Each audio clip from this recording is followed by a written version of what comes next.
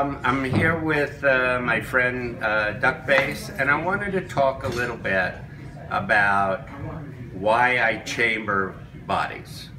I started building guitars in 1972, building acoustic guitars. And over the years, I worked on modifying many instruments.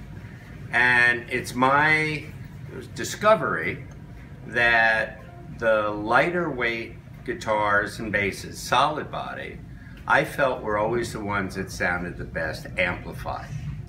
And there was a period, so I always try to pick woods, body woods for my guitars and basses that were lightweight and very acoustically resonant, like where you can hear a good tone when you tap the wood. About 15 years ago, I had trouble getting wood that was as light as I wanted. So we started chambering the bodies to reduce the weight and then putting a top. Sometimes the same wood as the body and sometimes a different wood.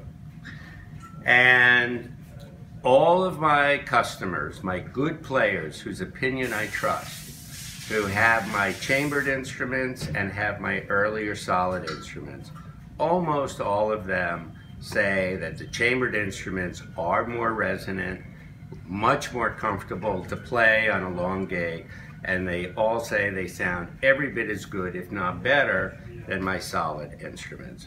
So I'm really committed to chambered bodies. It's my philosophy.